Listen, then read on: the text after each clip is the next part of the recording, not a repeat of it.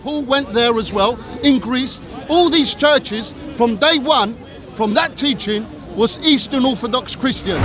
After turn 54, you started getting Lutheranisms and all these other individual Calvin that decided to interpret the Bible they want. Then you get the Seventh-day Adventists, the Baptists and all that, and then you end up all these denominations.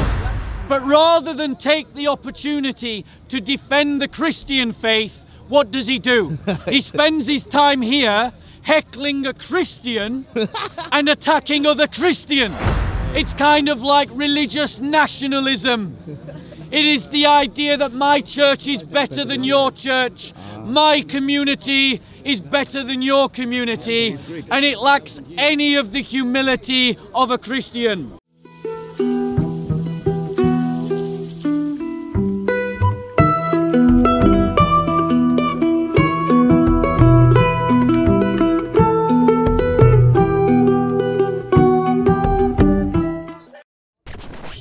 Rolling action. Okay, I hope you guys are enjoying yourself. It's nice to be back in the park. Nice, brighter, sunnier day. So hopefully I won't freeze my fingers off like I did last time. I want to talk. We spoke in the past repeatedly about the reality of how the scriptures present an image to us about what it is to be human. That as Christians, that we're committed to a particular way of being human. And yeah, I'm going to come on to it. You're just here at the introduction, Leon. So the scriptures present us with an image of how to be a human being. They give us a type of humanity, a type of way of being human. Oh, I've got a heckler already. That's not the topic today. What's the topic? What's the topic? I'm going to come to it. Listen. Oh, okay. So, no, not all day, not all day. So, in terms of our faith, the way to read the scriptures, the way to read the scriptures is to read it and to see what images are being presented, what images of being, what images of ontology are being presented in the scripture, and then to try to lead your life, to cultivate your life in such a way that your humanity reflects that way of being, so that you become a kind of human. And that human, we believe, is reflected in Christ, so that we become Christ-like. Now, one of these attributes, one of these characteristics of this way of being human is the fear of the Lord. And that's what I want to talk about today. I want to talk about the fear of the Lord. Because the fear of the Lord gives every human many benefits. When we fear the Lord, our ontology changes for the better. When we fear the Lord, our sense of priorities change. When we fear the Lord, the things that we ascribe value to changes. When we fear the Lord, the things that we are able to do, the boundaries of the things that we are able to do expand. Because our fear often controls us. The things that we fear place a weight upon our mind, they place a weight upon our conscience, they place a weight upon our heart, and they affect the way that we behave, they affect the things that we say, they affect the things that we do. Most of you can grasp what I'm saying when you think about the fear of losing your job. It influences your behavior. You try to arrive on time, you try to do a good job, you try to stay right with the right people. However, the fear of the Lord must be greater than all of these things. And these are some of its benefits. In the fear of the Lord, one has strong confidence and his children will have a refuge. The thing about the fear of the Lord is that it grants us confidence. That's in Proverbs 14:26. Because if you fear God more than you fear anything else, then what fear is there to give to other things? If you fear God more than man, what fear of man then do you have? How can the government or the law of the land or the disposition of your manager influence your behavior. If you fear the Lord more than human perception or how your peers view you or how society looks at you, but you fear the Lord, it gives you confidence, it gives you the ability to do things that may fly in the face of society.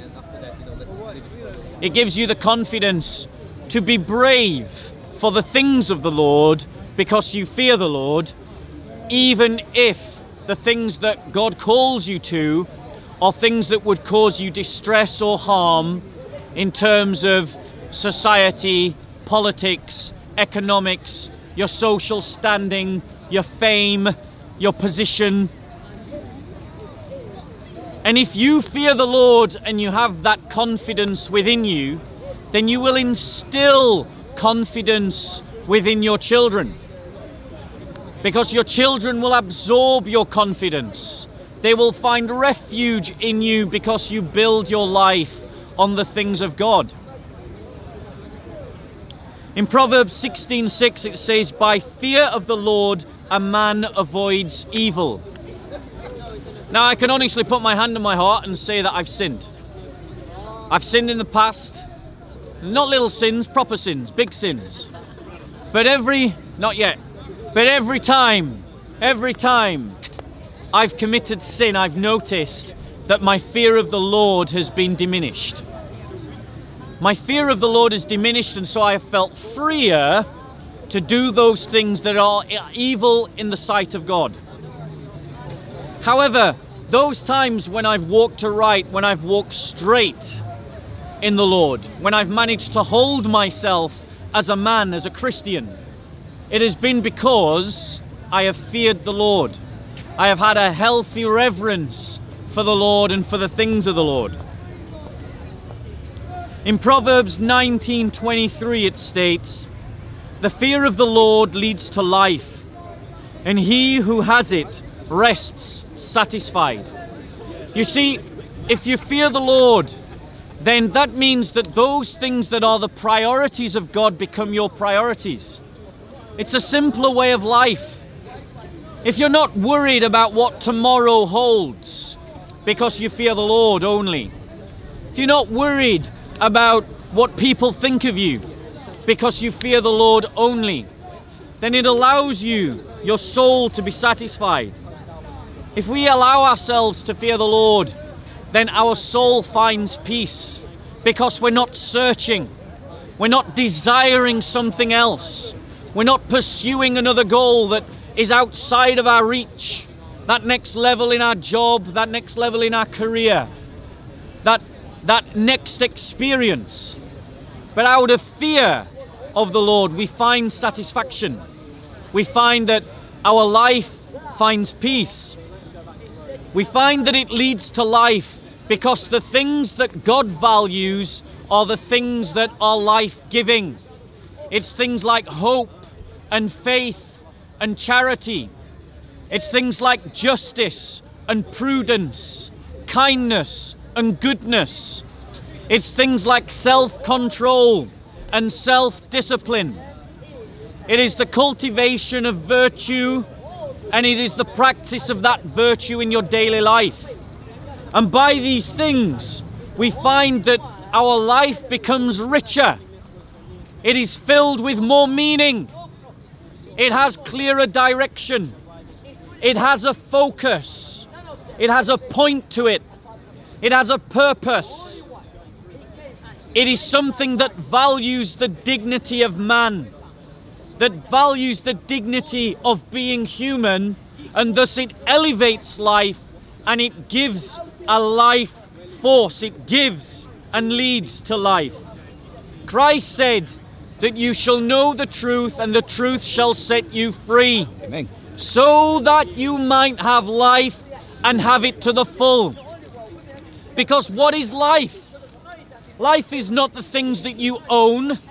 It isn't the money that you possess. Life is those relationships that you build with one another. Life is that purpose that you commit your life to. It is that meaning that you give to your life when you focus it on a goal. And if you fear the Lord, then you focus your goal on the Lord, and that enriches your life because it enriches your relationships, because you ascribe value to the things of the inner man, to the things of the soul, rather than the outward things, like whether you do wudu properly, or whether you wear the right clothes, or whether you perform salat using the right motions, but rather based upon the idea of enriching someone else's life by the hope that you give to them, by the love that you build them up in, by the faith that you instill in them. If you fear the Lord, you will ascribe value to the things that lead to life. Proverbs 22:4 states, "The reward of humility and fear of the Lord is riches and honor." When we fear the Lord, then it pulls us away from the sins that would make us fritter away our money and our wealth on the things that are of no value.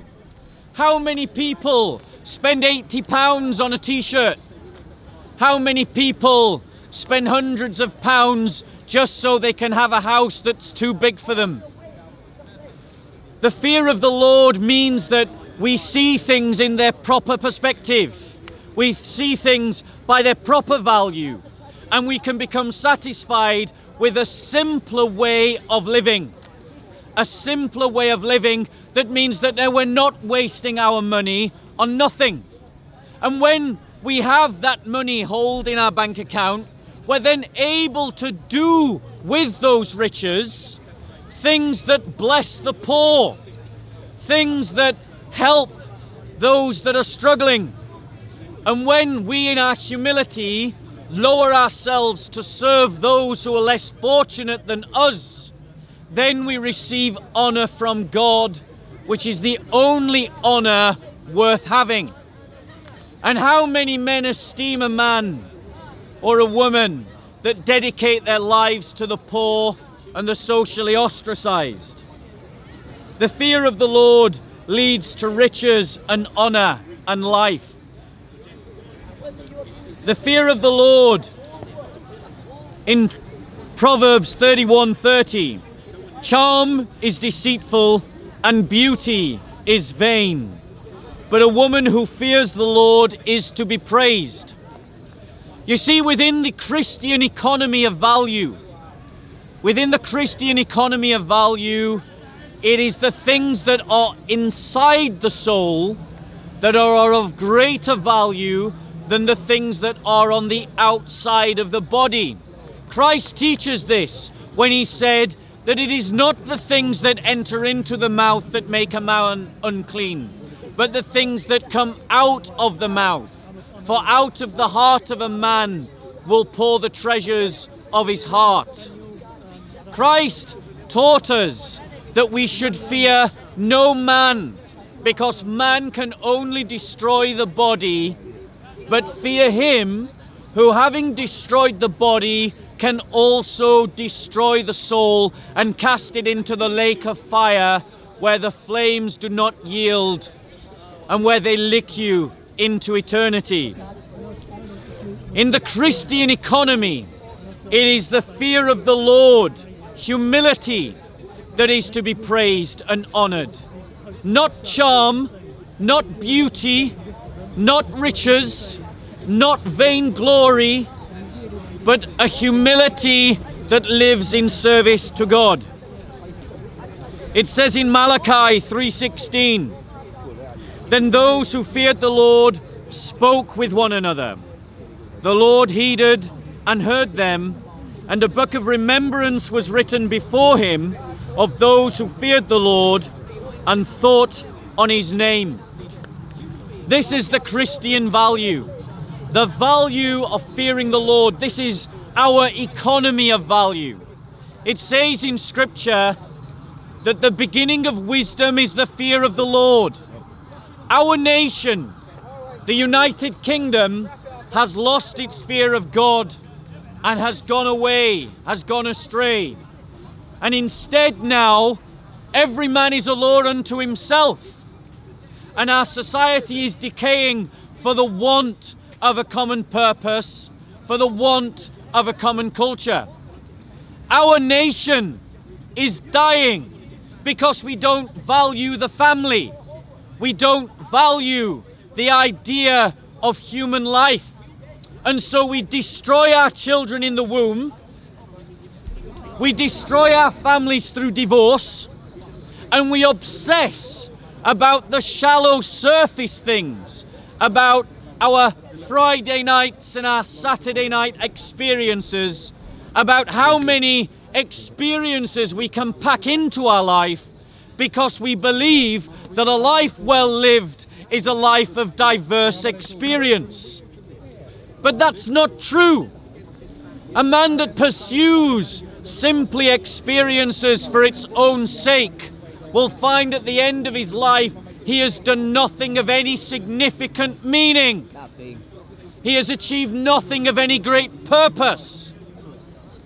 No, when you fix your eyes upon the fear of the Lord, it casts all other values into sharp relief.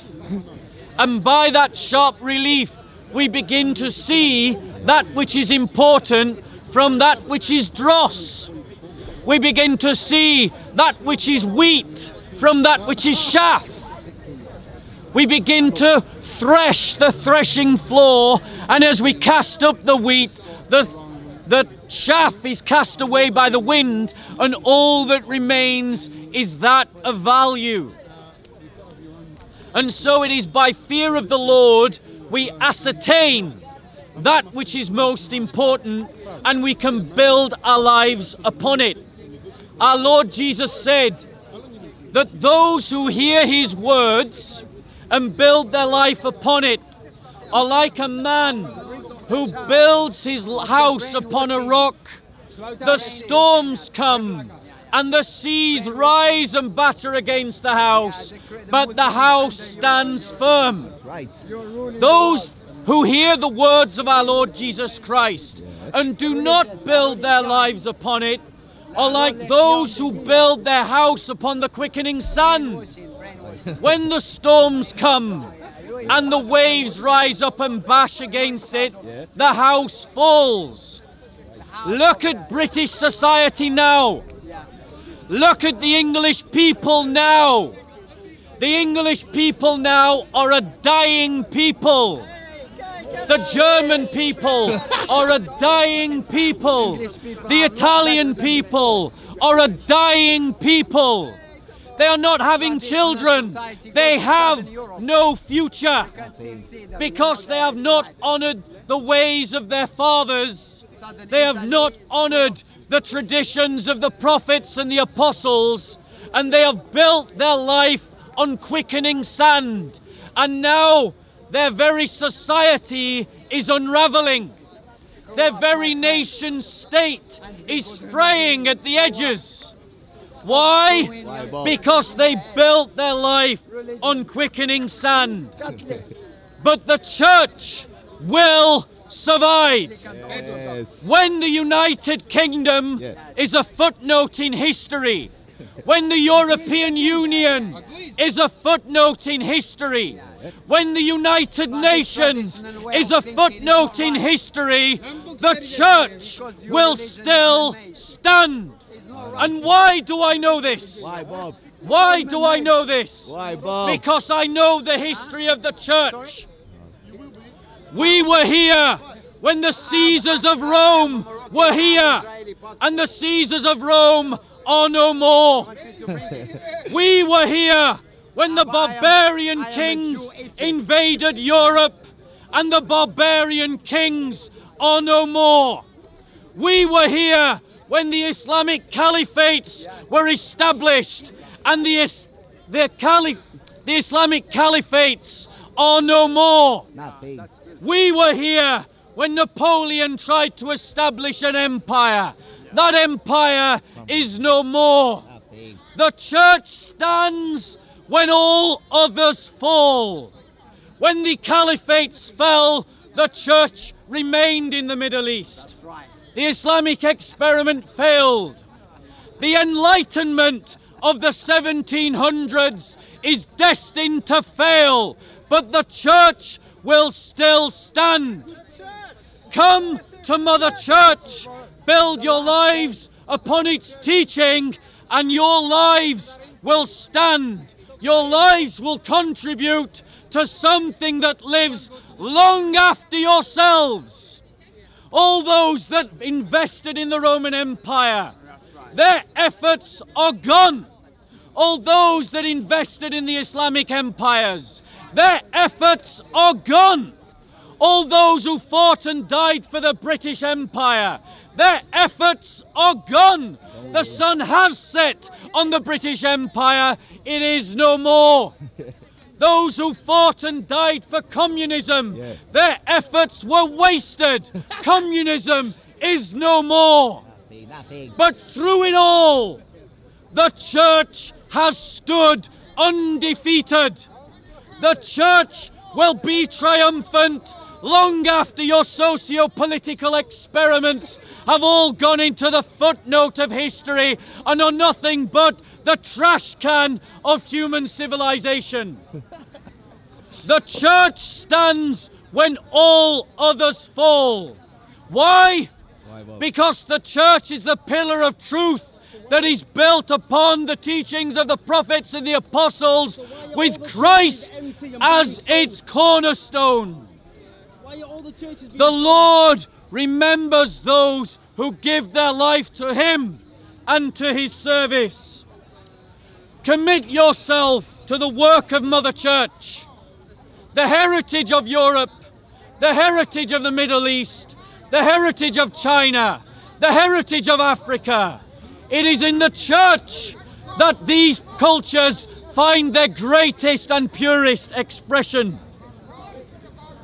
It says in Luke 1, chapter 1, verse 50, and His mercy is on those who fear Him from generation to generation.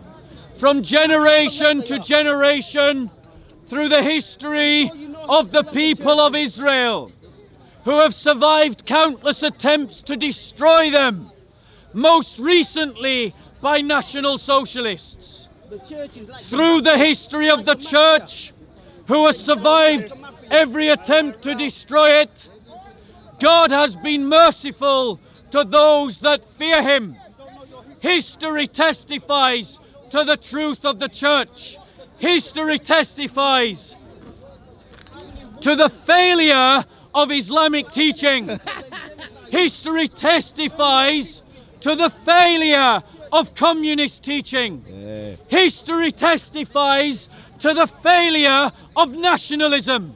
History testifies to the failure of imperial Roman ambition. It testifies to the failure of monarchy. But it testifies to the success of the apostolic and prophetic teaching.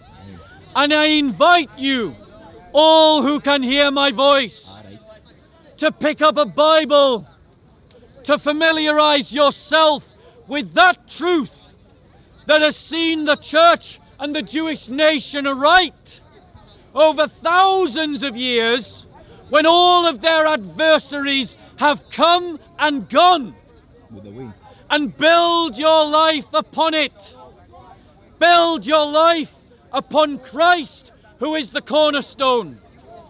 Within the Church, which is the pillar of truth, that is built upon the prophet and the apostolic teaching. I commend it to you. I commend my Lord Jesus Christ to you.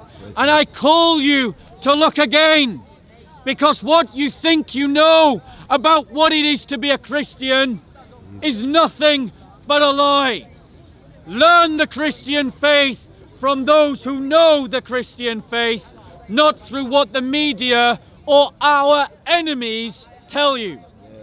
Any questions before I move on to my next topic? The church, I was just wondering, like, what any specific church you're referring to, or what? I mean, like Roman Catholic Church, or which church? I mean, there's many churches here, so. The brother asks a question about which church. This is a question I've been asked many times, but I never tire of giving the same answer. There is only one holy, Catholic and Apostolic Church. It is made up of those who are disciples of Jesus Christ. They are not made up of people who celebrate Christmas for its own sake, or celebrate Easter for its own sake, or have a liturgy for its own sake, or don't have a liturgy for its own sake. A disciple of Jesus is one who seeks to view Jesus as his teacher, is one who seeks to conform his way of being human to reflect that of Christ is Lord. This is the church, and it is one church. It is a holy church. It is a Catholic church, and it is an apostolic church. It is found in all of the denominations, whether they are Roman Catholic, whether they are Anglican, whether they are Baptist, whether they are Methodist, or whether they are Orthodox, because all of those denominations have within them real disciples of Jesus, but they also have many people who simply attach themselves to the disciples of Jesus, and these we call cultural Christians. I hope that answers your question. The Eastern Orthodox Church is not a denomination. It was there from the year one. It was always proclaimed as Holy Catholic and Apostolic Church. After 1054, when they anathematized the Roman Catholic Church, you had the Protestant churches protesting against the Roman Catholic Church, everyone interpreting the Bible the way they wish to do, and they all become all denominations around the world. Okay, I'll respond to that. The brother, sadly, like many sectarianists, is doing the devil's work by dividing the body of Christ against itself. And he has done so with a poor sense of history. Okay. Because the reality is that in 1054, both churches excommunicated one another, both holy sees excommunicated one another in Constantinople and Rome. However, no one can look at the book of Acts and see their denomination in it. Because the fact of the matter is, the earliest church, the very first believers, evolved into the various denominations that we have today. And we could not speak of an Orthodox church in the way that we do today until 1054. Because before 1054, the See of Rome and the See of Constantinople were in communion with one another. And God willing, they will be in communion with one another again. The Church Universal is greater than any denomination. Any other questions? You've had... To respond to that. Later, let someone else ask a question. So I'm not allowed to respond to that. Later. One more question, my last one, sorry. You mentioned earlier something about the church was here before the barbarian kings. Can you expand on that? Because I didn't really understand what you mean. Because as far as my knowledge of history goes, there was what you'd probably define as barbarians were here long before Christianity arrived. So I don't really understand. Let me address that. When I was talking about the barbarian kings, I was speaking about the 4th century, when the Western Roman Empire collapsed because it was invaded by Visigoths, Goths, Huns, Vandals, Jutes, Saxons, Angles. Does any of these names sound familiar? Do you know why they sound familiar? Because they're our ancestors. They are my ethnos. I'm an Anglo-Saxon. That means that I'm talking about my own people as barbarians. We invaded and destroyed the Roman Empire in what was later termed as the Dark Ages because of the collapse of the Roman Empire. That was what I was referring to. The church was here before them, and the church Christianized them, and their kingdoms are long since gone, but the church is still here. Now you can come back. So, Mayor, to get to what you're saying, we need to just have a small dialogue, if we may. So, the first Christian island where Paul went, where the church still exists today, has never been corrupted and never changed any of its teachings. So, do you know which island is that? if you don't mind, very quick dialogue. Sorry. So what is the very first Christian island that became a Christian country? The first where Paul went to? Armenia. No, it was Cyprus. No, it was Armenia. Well, it's on record. The first Christian king was Armenia. Okay, so Cyprus was part of the Roman Empire, and the Roman Empire didn't become Christian until after Constantine. So your history is just wrong. Okay, so this is where we disagree. The first Christian island, I'm saying, island, was Cyprus, where Paul went and he spoke to the people who are not in Cyprus. Please let me point. So the church there, and also in Greece, in Corinth, where Paul went there as well, in Greece, all these churches from day one, from that teaching, was Eastern Orthodox Christians. The churches have never changed, never been corrupted, never changed any theology or anything. They've always existed from day one there. You can't deny that, and the people who are listening to this video can go and check the history and see. So from there, 1054, something happened. Whilst there was 1054, there's 5 popes, all first amongst equals, meaning each pope was equal with each other. There was not one had an authority over the other. So up to 1054, you had 5 popes around the provinces of the known world then, in Greece, Egypt, Cyprus, Greece and Rome. But the Roman, please don't be rude, but the Roman Church, the Pope decided to overtake and to control all the other popes. He changed certain things of the Orthodox teaching, which was the original teaching, which still exists today. And because of that, it was the Eastern Orthodox Church that anathematized and got rid of the Roman, separated from the Roman Catholic Church. You can't turn around and tell me I don't know the history, because anyone who's listening to this video can go and check that history. And it's from day one up to now, the teaching's always been Eastern Orthodox Christianity. After 1054, you started getting Lutheranisms and all these other individual Calvin that decided to interpret the Bible they want. Then you get the Seventh-day Adventists, the Baptists and all that, and then you end up all these denominations. Allow me to reply. The brother's history is simply wrong.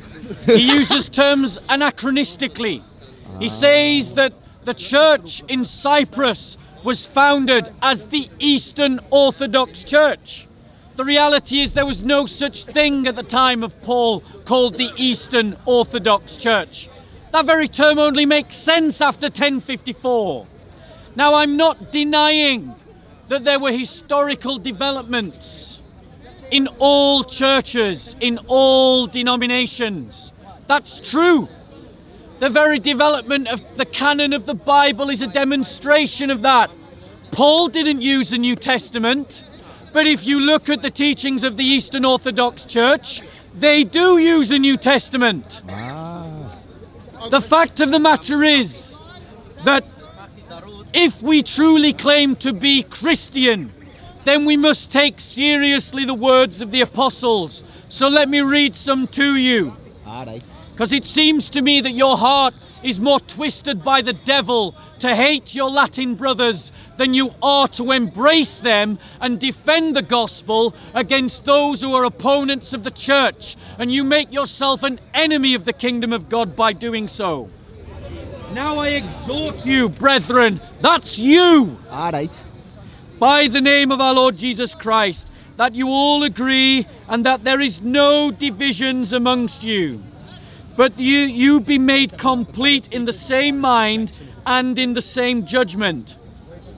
For I have been informed concerning you, my brethren, by Chloe's people, that there are quarrels amongst you. Now I mean this, that each one of you is saying, I am of Paul, and I of Apollos, and I of Cephas, and I of Christ. Has Christ been divided? Paul has not crucified for you, was he? Or were you baptized in the name of Paul? I thank God that I baptized none of you except Crispus and Gaius, so that no one would say that you were baptized in my name. Now, what is the Apostle Paul saying here? Bearing in mind that he's saying in the first century Christians were divided amongst themselves. So division is nothing new. But the teaching of the Apostle condemns both the Pope and the Patriarch of 1054, because they were both full of their own pride. Just like this brother is full of nationalistic pride. No. His love of the Orthodox Church doesn't come from a love of Jesus, it comes from a love of being Greek.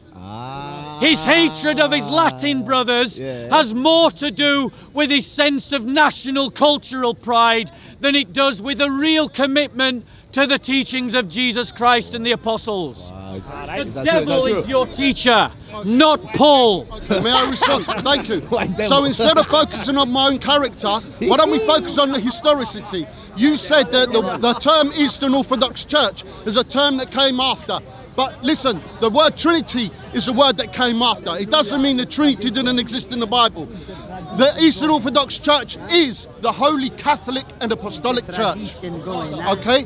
Okay? And Paul was talking to the people who were twisting the truth. He was part of the Holy Catholic and Apostolic Church, just like the Eastern Orthodox Church is the Holy Catholic and Apostolic Church. The people that you go by a new thing called Sola Scriptura. You only go by what's written. Please, 1 minute. Well, most all the Protestants believe in. I'm not a Protestant. What are you? I'm a Christian. What's that? What? A Christian is a follower. Yeah, but wait. Are you a follower of Jesus? Wait a minute. Wait a minute. Yes, I am. But can I finish? You seek to be his disciple. 1 minute. Let me finish my point, and then you seek to be Jesus' disciple. Let me finish my point, and then we go. I'll let you finish. I didn't interrupt you. Yeah. So, the Holy Catholic and Apostolic Church, which is the Eastern Orthodox Church, has always existed from day one. The countries where Paul went, in Cyprus and in Greece, those churches still exist today, okay? Never changed. Even over the birth where Jesus was born, and in Bethlehem, and where Jesus was crucified, is the Eastern Orthodox Church, the Holy Catholic and Apostolic Church. The people that compiled and what decided which books go into the New Testament and the Old Testament were Eastern Orthodox, Holy Catholic and Apostolic Church. They are the people that put the Bible together, decided what goes into the Bible and how you interpret the Bible. Okay? Well, then that's good for your history again. It's good let him just change the battery. It's good for the listeners to check this history, and you can go and may I say, and answering all this debate. 1 second, sir, and just to get the viewers of this camera to back up on this, they can listen to Ancient Faith Radio on the App Store, on the iPhone App Store, and they can listen there and they will see the truth, what's going on. Wait. Battery change. If you two follow the same scriptures, what's the division? That's the point. Okay. Right. So the brother said... What did he say, Bob? The brother said that the Eastern Orthodox Church was the original church. I am not denying the fact that the Holy See of Alexandria, the Holy See of Antioch, the Holy See of Rome, the Holy See of Jerusalem, and the Holy See of Constantinople are apostolic sees. I'm not denying that. I'm not denying that the Orthodox Church can claim historicity. I am simply pointing out it is not the only church that can claim historicity. The church in Rome can claim historicity, a point that he ignored, which is that, don't interrupt, a point that he ignored, because after the 4th century, when the Western Roman Empire fell, the church in Rome at that point started to go its own way, because it was not united in law, society, economics, or in political power to Constantinople, and so it started to develop differently. But it was apostolic, and it was in communion with Constantinople, something he doesn't seem to be aware of. Secondly, it was the Eastern Orthodox Church who became suspicious of the book of the Apocalypse because of the heresy of the Montanists. And the Eastern Orthodox Church would have rejected the book of the Apocalypse had it not been for the testimony and the evidence of the Latin Church. But he didn't know that because he doesn't know his history. You see, the Eastern Orthodox Church accepted the book of Hebrews, but the Western Church did not. The Western Church accepted the book of the Apocalypse, but the Eastern Church did not. And the two churches cross-fertilized one another. So the idea that the Eastern Orthodox Church has never changed anything is historically inaccurate. Because at the time of John Chrysostom, an Eastern Greek father, the canon of Scripture was 22 books in the New Testament. That changed, but he's not listening because he doesn't want to listen. You say you're a disciple of Jesus. Yeah, you said that. You said that. Yeah. A disciple of Jesus. Okay. We try. Yes, a disciple of Jesus. I don't deny that you can be a disciple through Eastern Orthodoxy. I simply deny that you can only be a disciple through Eastern Orthodoxy. Okay, may I respond? Thank you. So now you're twisting it, or you're changing it, because now you're saying, oh, you can go through Eastern Orthodoxy to be a disciple of Jesus.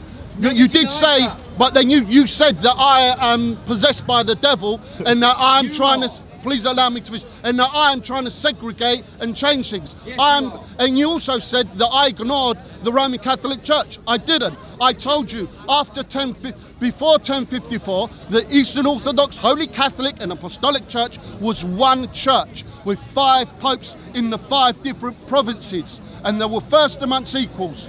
All right, but then, so that means that each pope was equal with each other when they made decisions and to control their areas. But in 1054, the Roman Catholic Church wanted to be above all the other popes, and he decides that he's infallible, that he can't make any mistakes, and to be in charge of all the other provinces. That was number one. They also introduced the Philoque, which is a new doctrine. That was never the teaching of the Holy Catholic and Apostolic Church. They introduced indulgences where you can pay money to be saved. And there's a string of other things.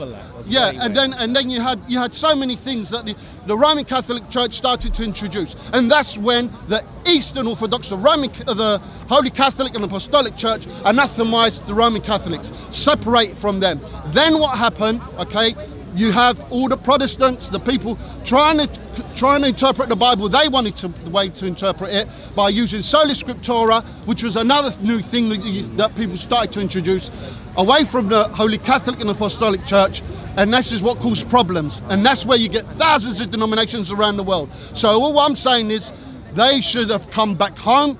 You threw the baby out with the bathwater. You should, at 1054, you should have come back home to the original church, which still exists today.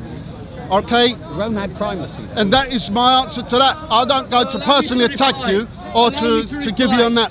The reason why this brother is doing the devil's work rather than God's work is because there are enemies of the gospel all around us. There are enemies of the church all around us. But rather than take the opportunity to defend the Christian faith, what does he do? He spends his time here heckling a Christian and attacking other Christians, whilst the enemies of the gospel do the same. So when the enemies of the kingdom of God attack the Christian community, and then the Christians side with them in doing the same, what other conclusion should we draw? Now let's just go to the Gospel of John, because this brother says that he's a disciple of Jesus. Yeah, he said that. He says that he wants to follow Jesus. Yeah, he said but that. we've encountered one another before, if you remember. And you didn't sound like one then. Maybe something's changed. Maybe you've repented. Okay. So, let us come to the high priestly prayer of Jesus. Right. Come on, Bob.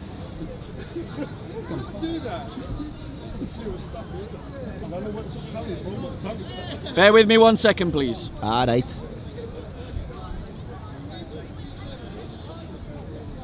Jesus, high priestly prayer. May I say something on there? Okay, so I am not attacking you personally. I love every human being. I love you and I love every human being, whether he's Muslim, Buddhist or whatever. What I don't like is when, thank God there's cameras here, because when you and what you say, I agree with 99% of everything you say. I love what you talk about. But you're the one that attacked and you dismissed the Eastern Orthodox, Holy Catholic and Apostolic Church. It's on camera. It's 1 minute. On the camera, you dismissed something. May I finish what I want to say? May I finish what I want to say then? Okay, may I finish what I say? Let's assume... Okay, took 30 seconds. Maybe 30 seconds. I found what I've got onto. Right. So, the brother tells a lie about me because he wasn't listening. I said that there is one Holy Catholic and Apostolic Church, and that one Holy Catholic and Apostolic Church can be found in every Christian denomination, and in that list I specifically mentioned the Orthodox Church. I did not dismiss my brothers and sisters in the Orthodox Church. I did not discount them. I did not cast them out. I did not anathematize them. But this Satan's disciple has stood here and attacked his brother Christians because he is filled with hubris, a denominational pride. It's kind of like religious nationalism.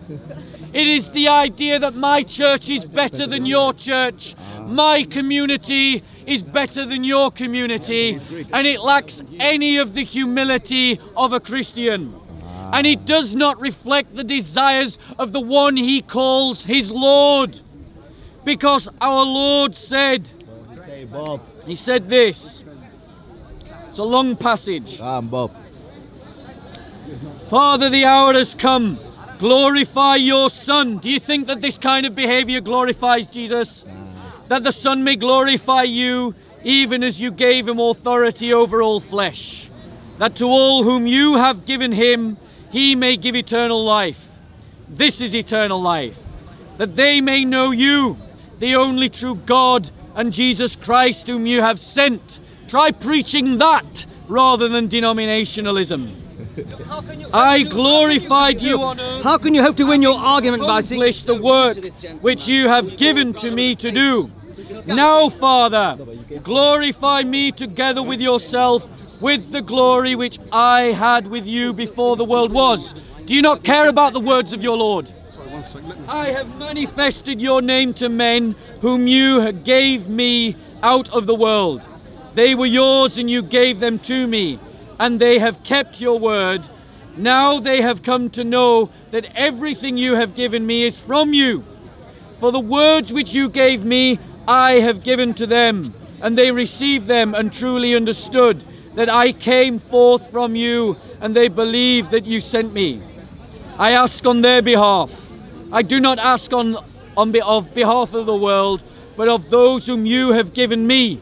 Christ is establishing this prayer for his church. He says, Holy Father, keep them in your name, the name which you have given me, that they may be one. One! Not this denomination, not that denomination. Show me the word denomination, or even a description of a thing called a denomination. Show me anything that hints at the idea of denominations. Christ said, let them be one, Holy Father, so that the whole world might know that you have sent me. That is why you're doing the devil's work, because by dividing the church, you cause a scandal to all those that could hear the gospel. You waste your own energies. Repent of this attitude. Repent of your denominationalist pride, and accept all those who are disciples of Christ in whatever denomination they are found as disciples of Christ. Now, so my last point, so we're not arguing and moaning. So, I said to you that at the beginning, you appeared to me, and if I'm mistaken, I said, okay, wait a minute. I'm not talking, I want to talk from a place of humility and love, okay? And If I was mistaken to feel or to think that you was taking Eastern Orthodox Church, the one holy Catholic and Apostolic Church, I apologise to you and the viewers. Okay, 1 minute before we do that. No, before that, 1 minute. So, all I'm saying is, if that was the case, and we can see it in the beginning of this video, then I'm sincerely apologise, because with humility, I'm not the devil, I'm not evil, and I haven't got any ill intentions. I just wanted to correct you on some historical issues, and I think it's very important, because at the time we had the councils, there was a lot of false doctrines creeping in, so we had to have the councils to protect the teachings of the one holy Catholic and Apostolic Church. And when you mentioned Paul earlier, and when you mentioned we must all be united one, if you follow through the scripture, it says as one holy Catholic and Apostolic Church. This is creed. In the creed. I'm talking about the creed. This guy's a Roman Catholic Church. I don't hate him. I love this guy. All right, and he corrects me. I learn from him. He learns from me. I have humility. Disciple of Jesus? Yes. So you accept he's a Christian? Yes. So, do you accept that I'm a Christian? Yes. Right, so Christian, you've proven my point, thank you. Christians, so if he is a Christian and I am a Christian, are we part of the Holy Catholic and Apostolic Church? Well, this is a bit difficult here, because this is where we can disagree, yeah? But it doesn't mean I hate you or I don't think your work is no good. No, because there is one Holy Catholic and Apostolic. Catholic, is he a part of it? You know, I suppose this is when, do you think that Rome is outside of the fold of the Apostolic Churches? Well, no, they've got apostolic succession coming down, but so is the Eastern Orthodox Church got a holy apostolic. We're in agreement. But please let me. What is my point? My point is that there are things, though, which was changed over history. Whereas, please let me finish. Come to the matter. Come to the matter. You accept that he's a Christian. You accept that I'm a Christian. You accept that Christians are part of the church, correct? Not the Eastern Orthodox. No, hold on 1 second. No. The church is the body of believers. It's the people, right? Yeah. You know that. Well, yeah, but you have to follow. Hold on. Okay, finish your point. When you finish, then let me finish. Then let me speak. So my question to you is, Paul teaches in his writings that the church is the bride of Christ. Yep. The church is described in multiple forms in Scripture. There's many images. Yep. Bride of Christ is one of them. Holy temple is another. Royal priesthood and holy nation are other images. But one of the images is the image of Christ's body. Yep. That believers form the body of Christ. Yep. You're aware of that. It's in 2 Corinthians. You know that, right? Yep. Is he part of that body? Yes. Am I part of that body? Yes. Are you part of that body? Yes. Which of the three of us is in the Eastern Orthodox Church? No. Which of You're the not. three of us are in You're the not. Eastern Orthodox Church? Only I am. Listening to the question. You are. Right. But we are part of the body of Christ, right? Wait a minute, please. Okay. Look, you can hit me questions, yeah? Now listen. So, do you partake in the sacraments of the church? I believe in the sacraments of the church. So do you take the bread and the wine as the body and the blood of Christ? I believe in the real presence. Do you answer the question, please? Have. Do you take the bread? I've just have. Well, sorry, maybe I'm a bit slow. Let's assume I'm slow. So, do you take the bread and believe the real presence? Do you take the bread? I believe in the real presence of the body of Christ in the sacraments. I'm not sure. Do you take the bread as the body of It Christ? means that I believe in Holy Communion and I believe in the real presence of Christ in the sacrament. Okay, this gentleman is Roman Catholic, right? Never. No, now this guy takes Holy Communion, but what he takes, we share apostolic communion. Wait a minute, this is what makes us part of the same. There is differences that has changed. That's what my point. Deal with my point. Yeah, wait a minute. No, let me finish, please. I'll let you finish. So they take the wafer. They take a wafer as the body of Christ. Before it was the bread. Leavened and unleavened bread. Is that really important? See, so what I'm saying is, you've demonstrated, because you're not finishing, you're just babbling. You're just babbling. Finish your point then. Finish your point. What I'm trying to say is, first of all, it's very important. Roman Catholic and Holy Catholic is two different things. Catholic means universal. Roman Catholics. Never would have thought that. Why? Bro, you can't So are you being sarcastic to me now? Is that coming from the devil then? Because Is that coming from the devil? listen, because this demonstrates the level. This demonstrates the level of your poor discipleship. That you actually think that what is really important is whether we use leavened bread or unleavened bread in the communion. You actually think that that is the thing that decides whether the sacrament is valid. May I answer you? No, I'm making a point. The point that I invited you to address, George, is this. You have said that he is in the body of Christ. You have said that I am in the body of Christ. And just for the record, if you are truly a disciple of Jesus, I believe you are in the body of Christ. But that means by implication that the body of Christ is bigger than our denominations. Because he's a Roman Catholic and you're Eastern Orthodox, and I don't subscribe to any denomination at all. Okay, may I respond? To that point, please. As a Holy Catholic and Apostolic Church, the Eastern Orthodox Church, we don't know exactly how God is going to judge us. And yes, you try and follow Christ. I try and follow Christ. He tries to follow Christ. And some Protestants over there try and follow Christ.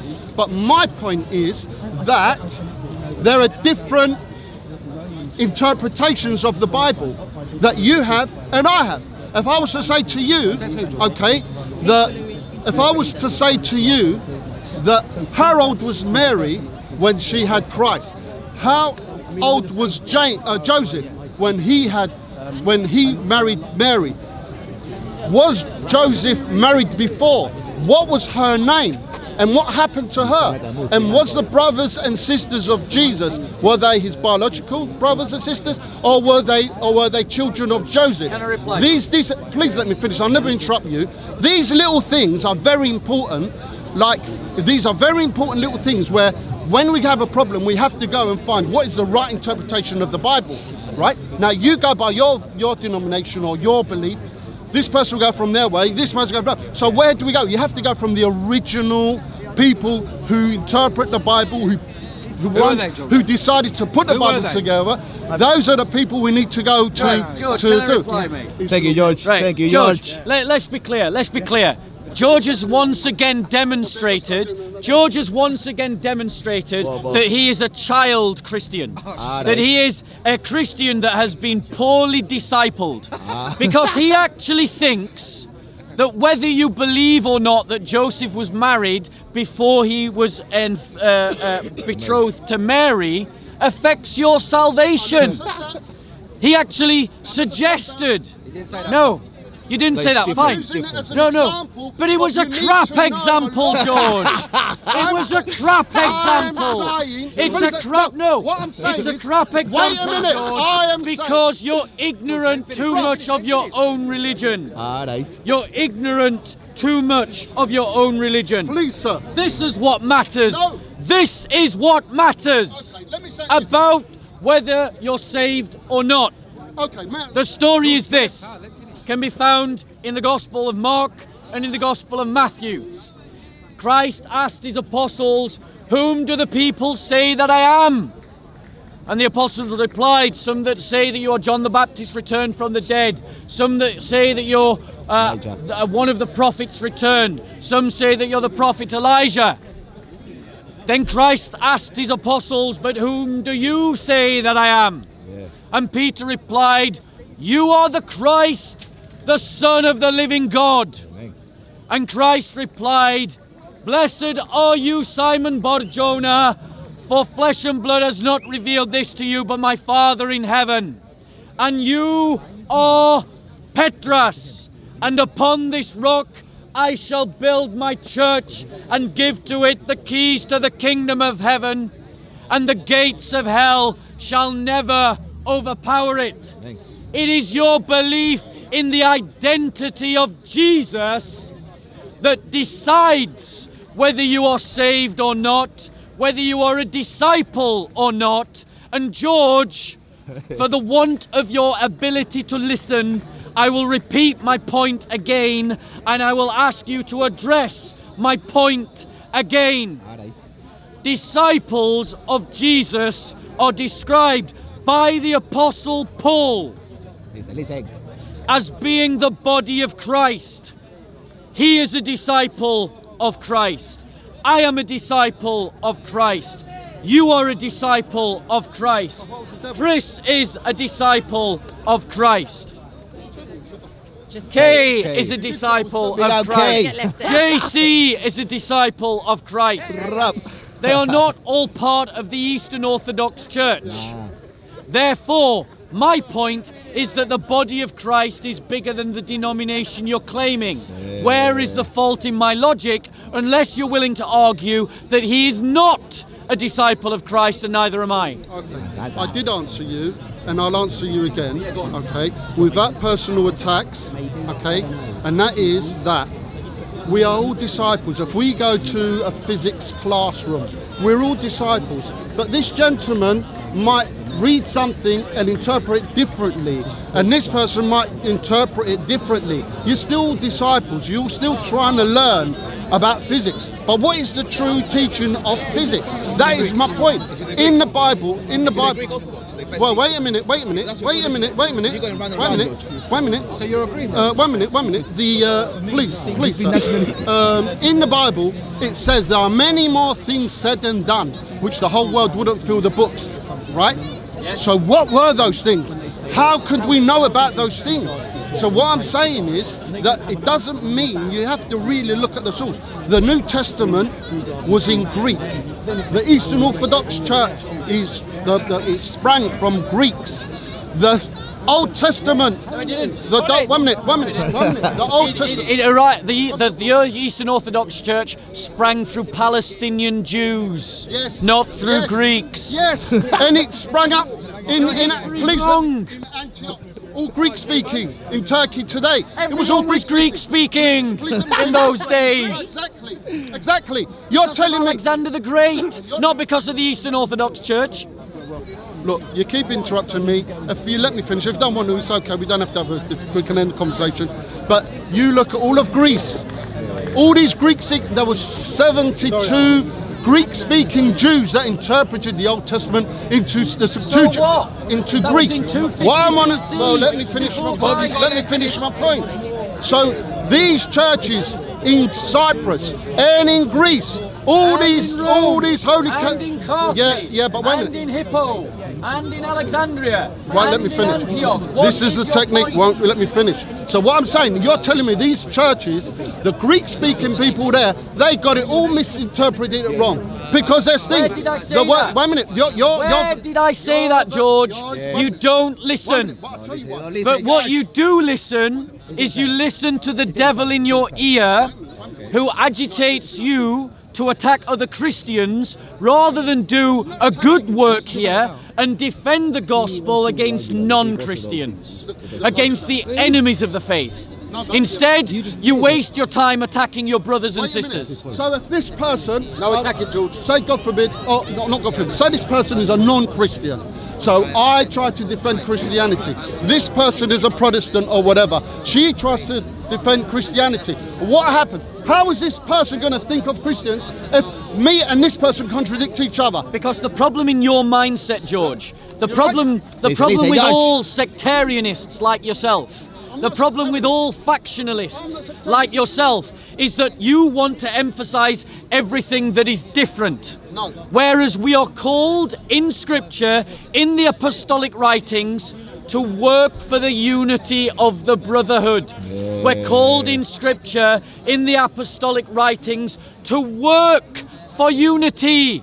Working for unity means it takes effort, which means that you emphasize those things that unite us, George, not those things that divide us, George. That's right. So how about you start defending the gospel with your Protestant sister and your Roman Catholic brother, rather than heckling an ecumenical Christian and slandering your Latin brothers and slandering your Protestant based upon things like whether you eat flat bread or risen bread, or whether you believe Joseph was married before his engagement to Mary or not?